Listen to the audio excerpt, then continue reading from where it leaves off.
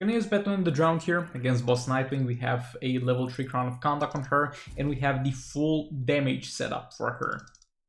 This might be a bit detrimental because, as we have seen, Crown doesn't perform well or doesn't work at all as you add more damage buffs for some reason, or with some specific damage buffs.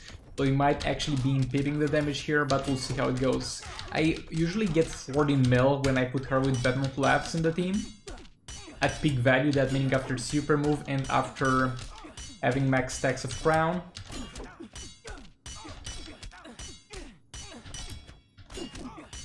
I'm gonna try to match his super move with my own.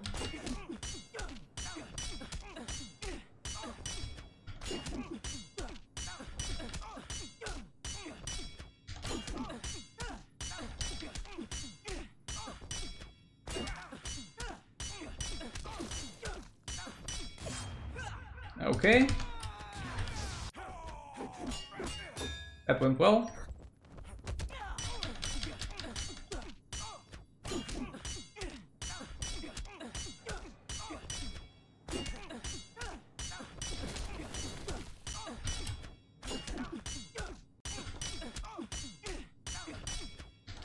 Still getting 40 mil, but we're not at full stacks.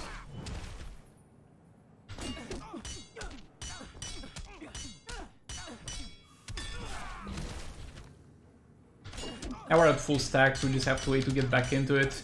I think it's gonna be 16 mil, and yeah, that's a bit more, but at the same time I'm not sure it's a trade-off of not having Batman Laughs in the team, because he can get you in into final form so much faster. It's 17 mil, roughly 17 mil. Decent. Again, it's upsides and downsides with both the teams.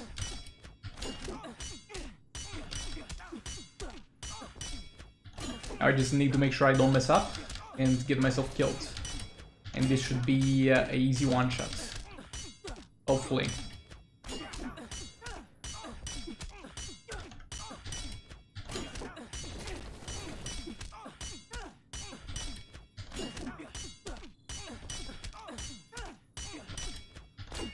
Yeah, next time we're back in final form, we're going to be able to kill him no problem. Just a bit more of not messing up.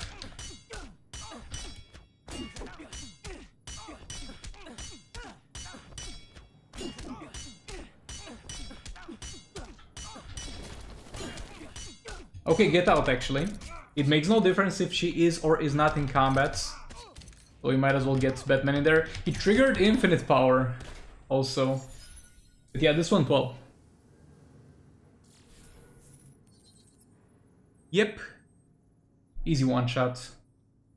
Okay, so we all know about this man, that he's going to be taking a lot of damage if you break his passive when he's at max stacks, and this team is a waste. This team is a huge waste, but I just want to see what happens if we fully stack Brainiac, fully stack Zatanna, fully stack Raven Darkness, and then try to do a little bit of a jump attack with Raven. With Beta Club equipped. I want to see what value we can actually get to. That might be the highest value we've ever seen. This could be done, I guess, to a better extent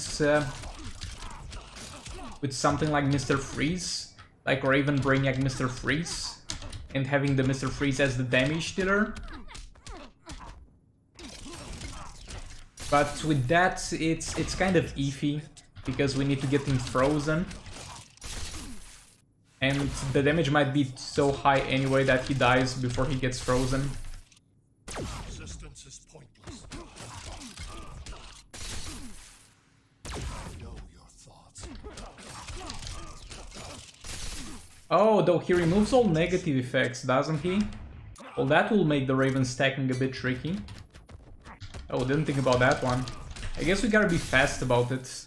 Resistance is pointless. Now we'll see how it goes. Anyway, there's no way we don't nuke his ass, but might be a little bit trickier to get that value that I was hoping for.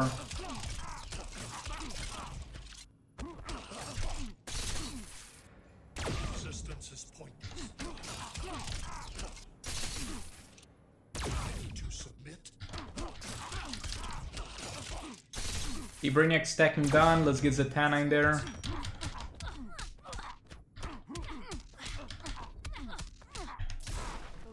magic yet? It's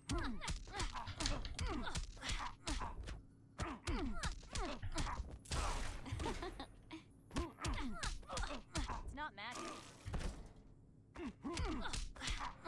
But we can do something about it. Because when we break his thing, where we do a special above a high combo, there's gonna be far bigger of a window in which we can apply negative effects.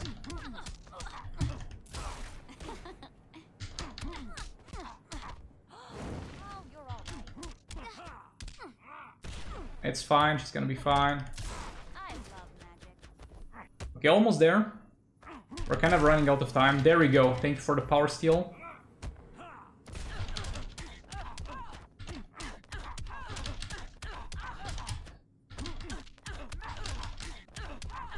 Though it will not work, because we're going to...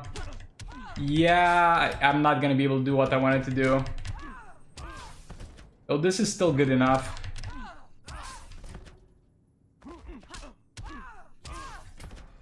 It seems to be capping at 69 though, 69.3. I think he has damage cap. I think he has a damage cap, and that's basically his damage cap. We can't do more than that with like a Kimflan Sakumen third special, to be exact.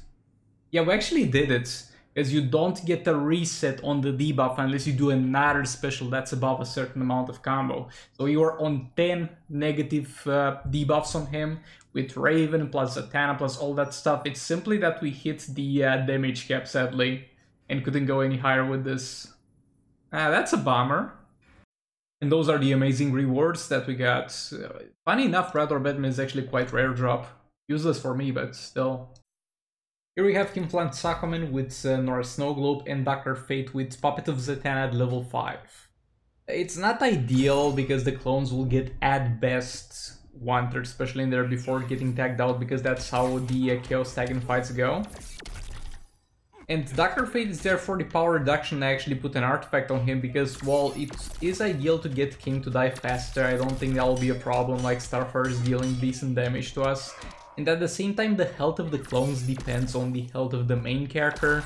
So if King was too low on health, then the clones would have been in too much danger. Sadly, she's gonna power drain us when she uses specials, but it's just faster to let her do it. Also, come on, I blocked that. That's kinda cringe. So I didn't block the first part of it that hit Dr. Fate, so at the same time it kinda makes sense. Now in preparation for the first clone, we need to make sure that she doesn't move from here until she's ready to do super move, and we need to conserve energy to make sure that the clone tags in with enough energy to do a third special. Because if not, it's simply gonna get tagged out before the clone gets the energy.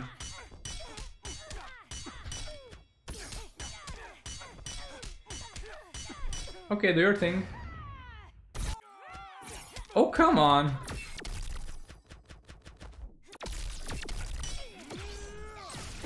Yeah, that's all as far as that would have gone. Star bright.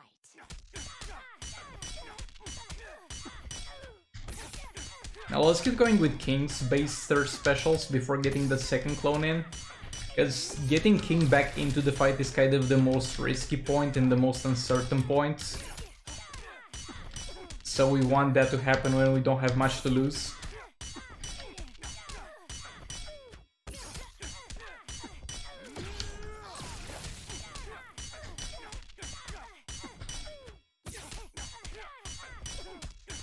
Actually, I think I'm gonna let it happen right now, because we're done with the percentage health, and if I do more specials, I'm gonna heal more because of the Nora Snowglobe.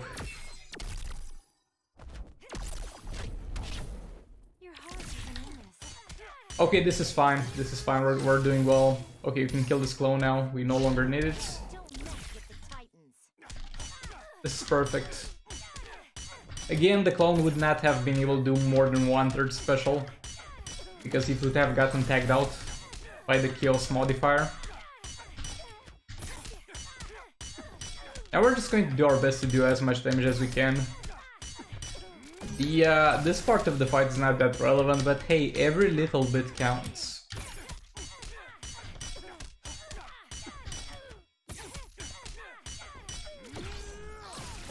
We even got full stack, so we're going to get the fully stacked super move. That will be some damage.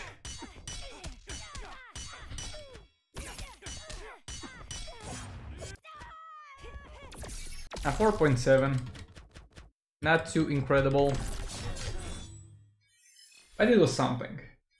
Yeah, this went well. This actually went by all means as planned. Welcome to the new percentage health squad. So we have been blessed with Sword of Salvation to power generate fast. We have Fapeto Zatanna on Black Adam. I'm not intending to trigger it, it's just there to give us some passive stats, and we're gonna have Nora Snow Globe on Deathstroke. Like, this team actually makes sense. Putting Kyunflan Sakomen as we did in the past in this team is extremely dumb, because you're not gonna have enough time to do everything, but Black Adam is so fast with 3% hull damage that it's gonna be no problem getting everything out of the way in this fight. And he's already done, by the way. Yeah, that was all the percentage hull damage that Black Adam needed to deal.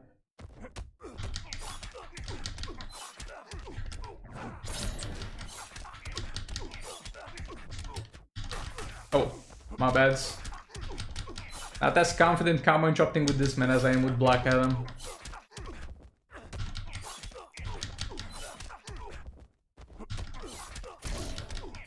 And the super move just to make sure that we're done.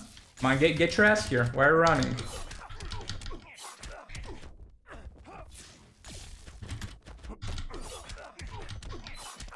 Okay, we're done. Destro, get in there. Bro, my nose is itchy.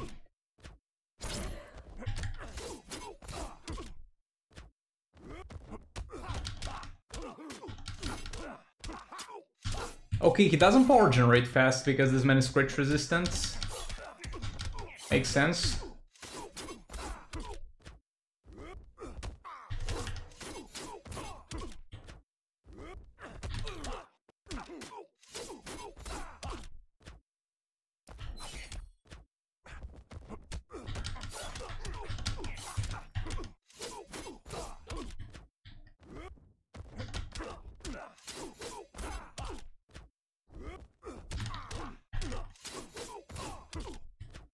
Okay, that was the last one, though. I want the clones to get tagged in with a bit more at their disposal. Excuse that phone call, please. Oh, my bad, my bad, my bad. Yeah, he needs to kind of die. That would be ideal. You don't have to be extra careful with the clones because they don't have a lot of time. So if one dies to super move, we're gonna be fine.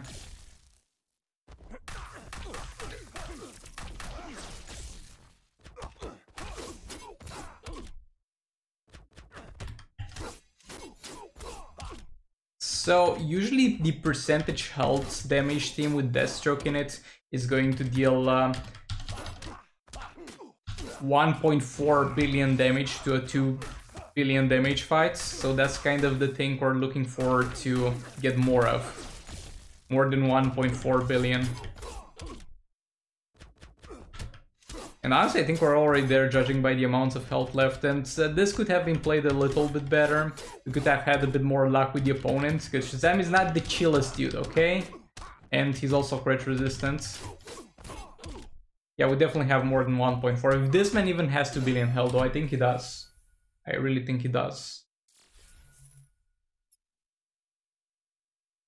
No, he doesn't have 2 billion health, but look, percentage-wisely, we would have done 2 billion if he had. We would have done more than 1.4 billion if he had 2 billion. Like, there's barely any health left. Like, there's only a fifth of his starting HP. This is good. This is good stuff.